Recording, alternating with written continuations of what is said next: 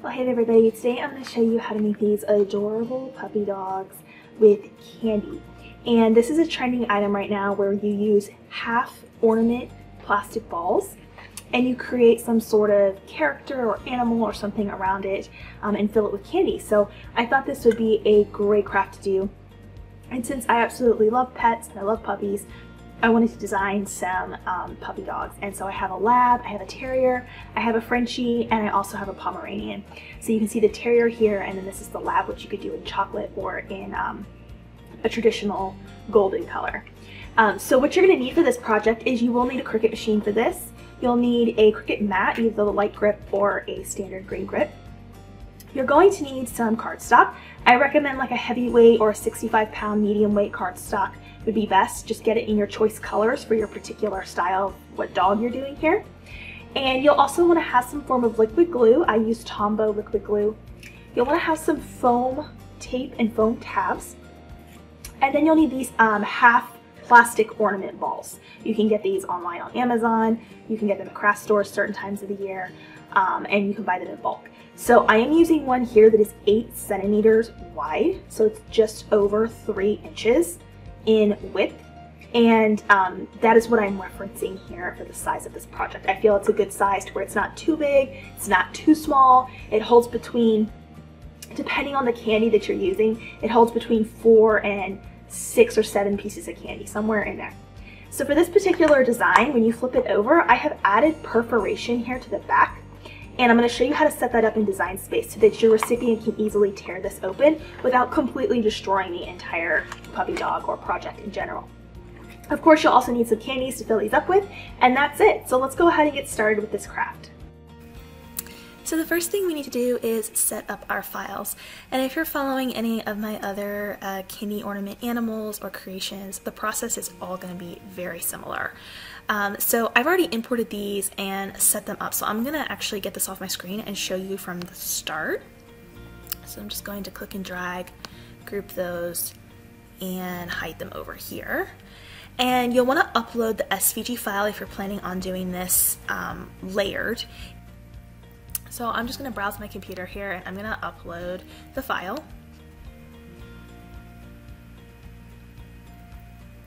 Okay, so here's the SVG file that I'm bringing in here. I'm going to click upload, and I'm going to click on that under recent uploads and click add to canvas.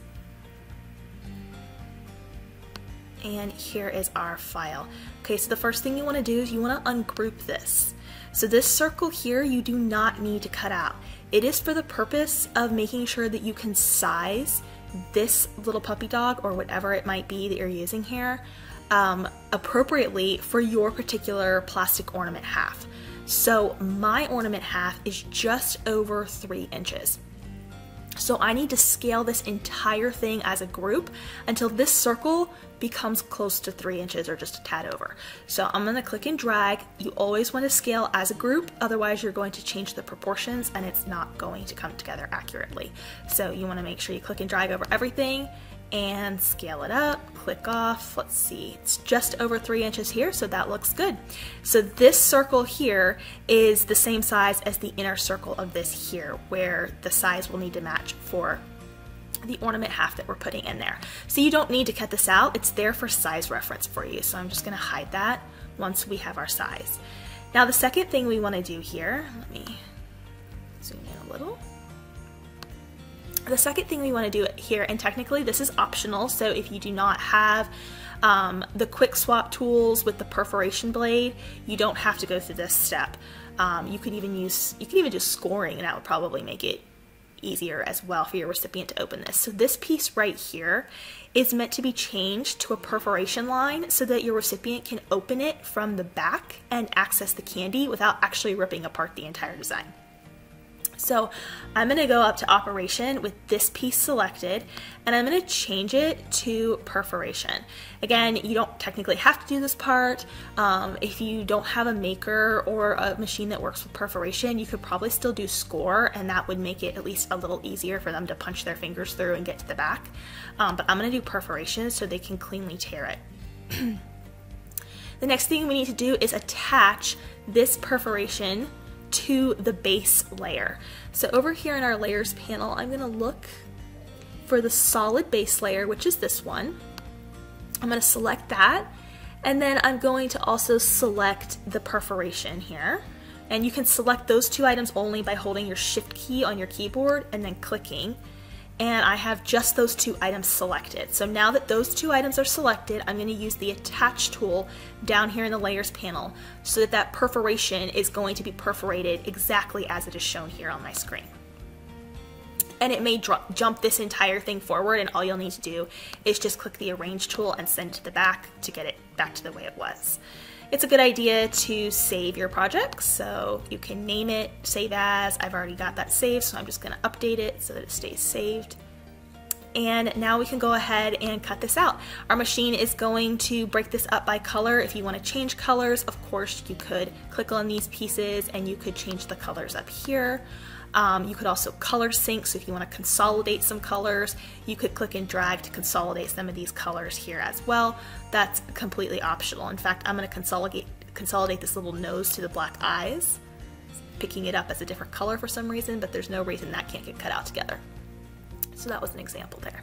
All right, let's go ahead and cut this out. Okay, so I'm just going to go ahead and load this up here and get this cut out on my machine. Like I said before, you can get these templates on members.abbikirstencollections.com. There is all those details below in the video description for you. So I'm going to go ahead and load my mat here, and we're just going to cut out each one of these pieces as Cricut is presenting them to us in Design Space, and you'll do them in your corresponding colors.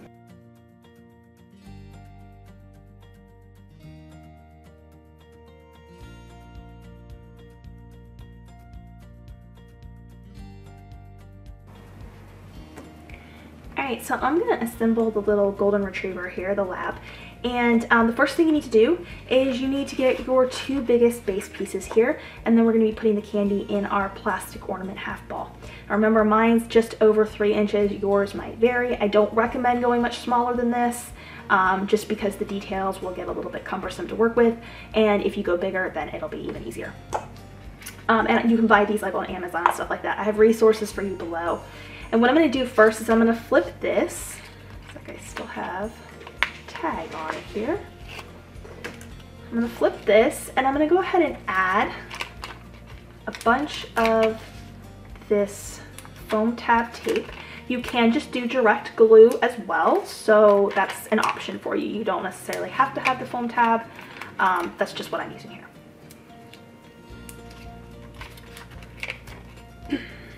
I'm just kind of randomly sticking these here. There's no science to it. I'm just making sure that anywhere that I place these is going to make sure the design is supported evenly.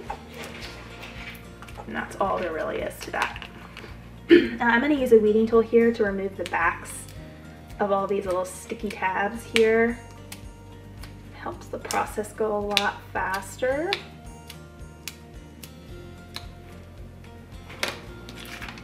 You want to make sure around the opening here that you have enough sticky tabs, because you don't want your design popping apart because of the weight of the candy or anything like that. So you might want to be a little extra generous around this area. Okay, so I have my plastic ball here, and I'm going to grab some candy now. I'm just going to be using some Hershey Kisses. So just put however many in comfortably fits, usually between, depending on the size of your candy, 4 to 6 on average, maybe a little more. And just set that down so it's all tucked underneath there. And then you're going to grab this piece and lay it right down on top of it. You want to pay attention that you're lining your layers up as you place this down. Okay, and then you want to press it. Okay, there we go. And now we need just to add on all of the details. And this is really up to you whether or not you want to do just straight glue, or you want to add more of those 3D foam tabs to make it pop. I usually add a few. Let's see, I'm not going to add any, I don't think, between these two layers. I'm just going to do straight up glue. Make sure your layers are aligned. So I'm going to do straight up glue on these 2 layers. And again, this is really up to your interpretation. You really don't have to follow me exactly. If you would like to, you can.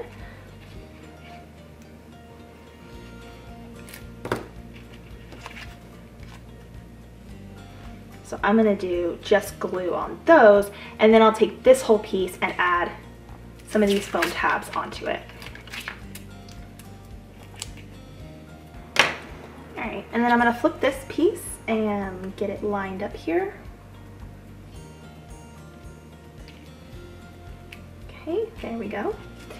And this piece will be next, and again, I don't think I want to do 3D foam tape on this piece. I'm going to do glue. So it's really what you prefer for the way you want, like how much dimension you want to your piece. So I usually kind of balance out the tape and the glue. I have a golden at home, so I absolutely love this project, and I love dogs in general, so absolutely love it. And then this is his little nose piece here, so I probably will add some foam tabs behind this one because I want that to kind of pop a little bit more. So I'm going to add on his little face here. I'm just going to opt for a little bit of glue on the nose and the mouth. Place that right there. Okay, and he has 2 little layers to his tongue. Some of the other dogs don't have tongues, or they only have 1 layer. They're going to vary just a little bit, but you can just layer those together. And then place it in his little mouth there. And the last step is to add his paws. So let's see, these 2 are the bottom paws and these 2 are the top. I am going to use foam tabs on these.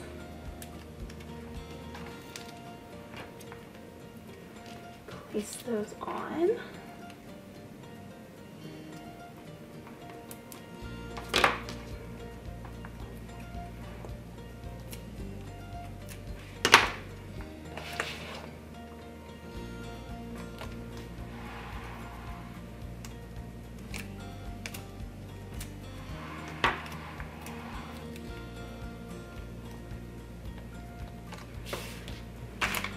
Okay, we are all done with our doggy. He is so cute, and I have a couple different breeds here, and I may expand my collection over time. Essentially, they are all built the same way. The most mechanical part of it is just placing this ball between these 2 layers, and that is consistent across all of the puppy dogs. And now you can give this to your recipient, and they can flip it over, and they can peel this open to get the candy inside. And then because it's a nice perforation, they could even just tuck it right back that way when they're done. And they'll still be able to enjoy this cute little puppy dog even after they've eaten the candy. I hope you guys like this craft tutorial, and if you would like me to make some other dog breeds, tell me what dog you have at home. I think I'm gonna work on a kitty cat as well for our cat lovers, and I'll be expanding this collection. You can get all of these templates below in the video description, and I'll see you there. Bye for now.